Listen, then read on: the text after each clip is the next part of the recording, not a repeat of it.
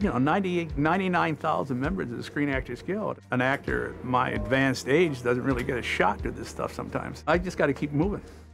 Emmet Walsh has died. He was 88 years old.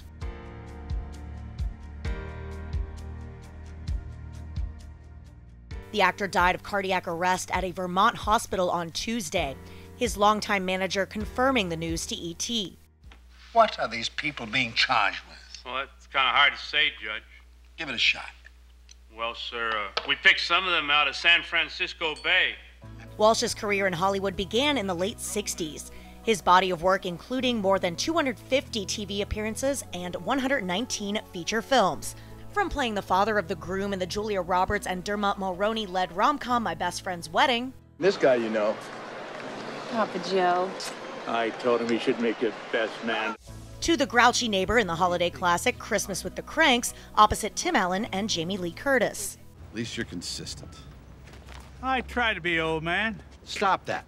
Stop what? Stop calling me old man. You're like 10 years older than me. Am I? Yeah. Well, prove it. Among his most recent credits, 2019's Knives Out.